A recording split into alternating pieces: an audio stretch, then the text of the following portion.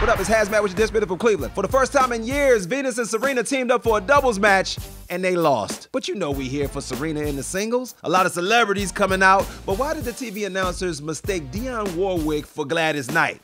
Camera on Dionne, announcers like, ooh, Gladys Knight, hello, goodbye. All old black lady singers don't look alike. Russell Wilson just signed a 5-year extension with the Broncos worth $245 million with $165 million guaranteed. People say Russ is corny and that Ciara should get back with her baby daddy Future. But that $165 million guaranteed is more than double Future's whole net worth. Cavs traded with Utah to acquire all-star Donovan Spider Mitchell. We gave up 3 players, 3 conditional first-round picks, and 2 pick swaps to pair Donovan Mitchell with our all-stars Darius Garland and Jared Allen and our almost Rookie of the Year, Evan Mobley. The Cavs are really strapped now that they've added a 45 to the arsenal. This has been HazMatt with your Dishin from Cleveland.